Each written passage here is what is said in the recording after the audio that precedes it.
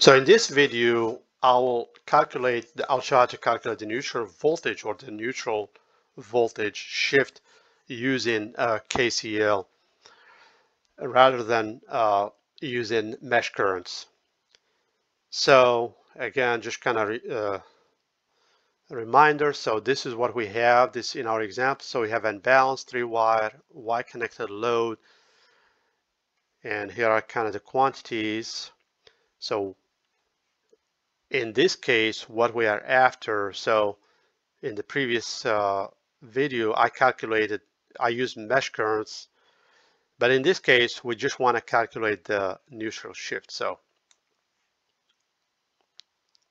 So I'm showing this slide here just from calculating the neutral shift using mesh currents. So this is what we came up with. So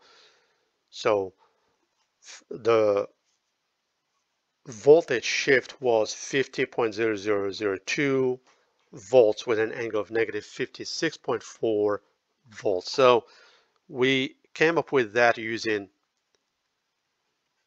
mesh current method. So now we're going to use KCL. So what I'm going to do here,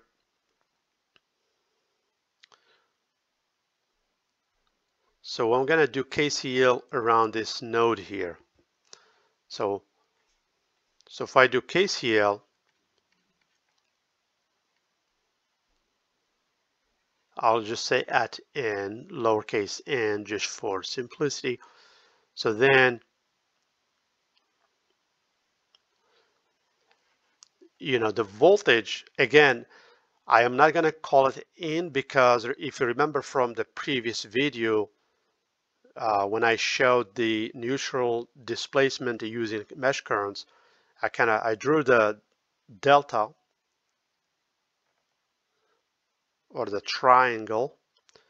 So we said under balanced conditions, the neutral will be at the center of the triangle. So lowercase n. So this is the phase voltages. So if we call that A, then this is B, C. So if everything is balanced, the magnitudes will be the same, and the phasors will be displaced by 120 degrees. However, since we have unbalanced situation here, the neutral will no longer be at the center of this triangle. So it's going to shift somewhere, and I'm just picking an arbitrary location because it depends on the unbalance and everything. And instead of calling it N prime, or I'm going to call it O. So that's what I mean by neutral shift. So it's going to shift, then now the voltages, the phase voltages will no longer be A to N. They will be A to O. So something like that. So as you can see, they no longer are balanced. So I'm just going to get the red pen back. Okay. So to avoid any confusion, I'm going to call the neutral shift as O instead of N, just to avoid any confusion.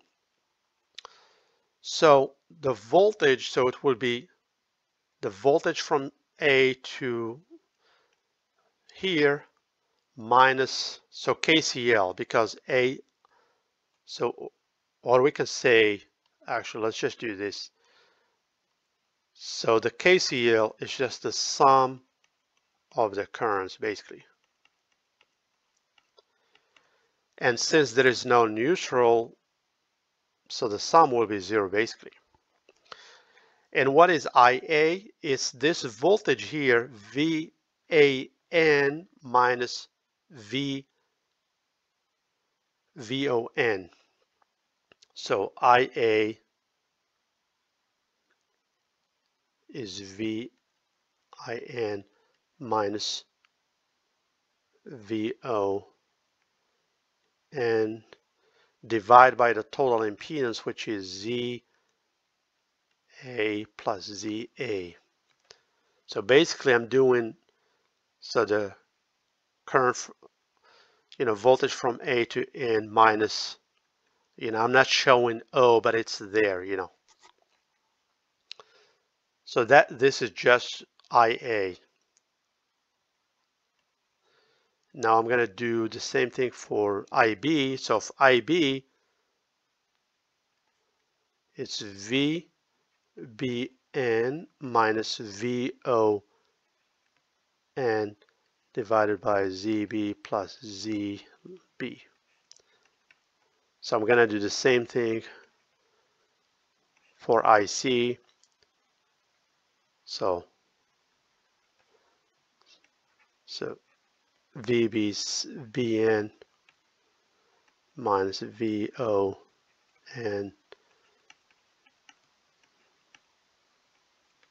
divided by ZC plus ZC equal 0.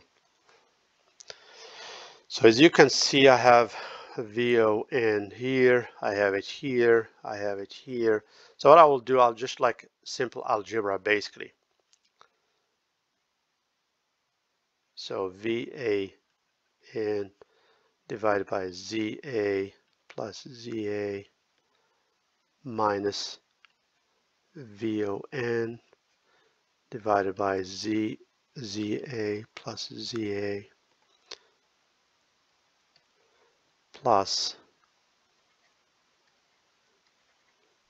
VBN divided by ZB plus ZB minus VON divided by ZB plus ZB, VN plus VBN, sorry, C, this should be C. So CN divided by ZC plus ZC minus VON divided by ZC plus ZC equals 0.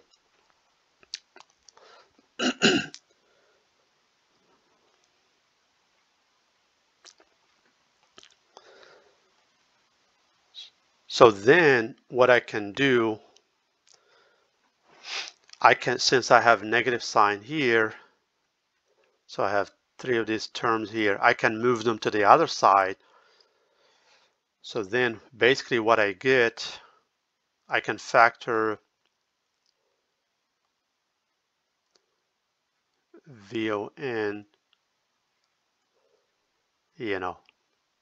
so it's divided by 1 over ZA plus ZA plus 1 over ZB plus ZB plus 1 over ZC plus ZC equals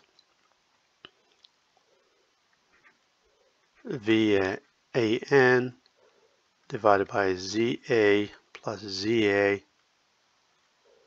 plus, I don't have room, so sorry about that, so I'm just going to come over here and continue basically, plus VBN divided by ZB plus ZB plus VCN divided by ZC plus ZC. So then if I want just VON, so VON is equal to this quantity here divided by this quantity. So I know VAN, VBN, VCN, I know ZA, ZA, ZB, ZB, ZC. So I know all the quantities basically. Then I just plug in the numbers. Just keep in mind, when you calculate, so we have VAB, VAN will be 480 divided by root 3. So 480 divided by root 3 to get the line to neutral voltage. But then the line to neutral voltage will lag by 30 degrees. So 0 minus 30 degrees. So it's just 277 minus 30 degrees. Then if I do the same thing for VBC, so VBN is 480 divided by root 3, which is just 277. Negative 120 degrees, but I know there is a 30-degree phase shift, so I get 277 negative 150 degrees. So if I do the same thing for VCA, so VCN is 480 divided by root 3, which is 277. I have 120, but I have to subtract 30 degrees because of the phase shift. So I get 277 with an angle of 90 degrees. So that's what I got these values here. So if I carry out the calculation, I get 50.07 volts with an angle of negative 56.33, which is very close to the value that I got using mesh currents. But the bottom line is, when you have a neutral that's not grounded and under unbalanced conditions, that neutral voltage will not be zero. So it's going to shift. And if you take, let's see, and basically, if you had to draw these voltages here, you know, that neutral will not be at the center like I showed here. So it's going to shift basically. So that's what we mean by neutral shift or neutral displacement under unbalanced conditions. If you don't have if the neutral is not grounded, or if the neutral was there but somehow it became disconnected. So thank you and have a great day.